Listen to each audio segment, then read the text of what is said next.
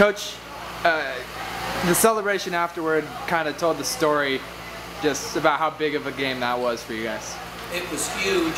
One thing, you know, it's just another win, and the kids worked hard this week.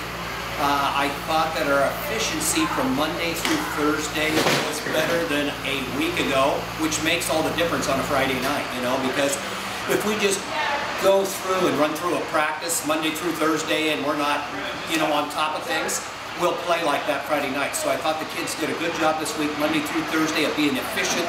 I thought they did a better job with their assignments. We still have to clean a lot of things up, but so I thought we had some good practices this week. The game itself, you guys made the plays you needed to, especially there at the end. Yeah, I think so, and you know, I thought the seniors did a really good job, leadership this week, and even during the game. So I have to attribute that to them, and I thought our assistant coaches did just a fantastic job. Things get really exciting on a sideline, and I'm the worst model that there is, you know, calmness during a game, but I thought these guys did a good job, and we made good enough plays at the end, you know what I mean, to come out on top.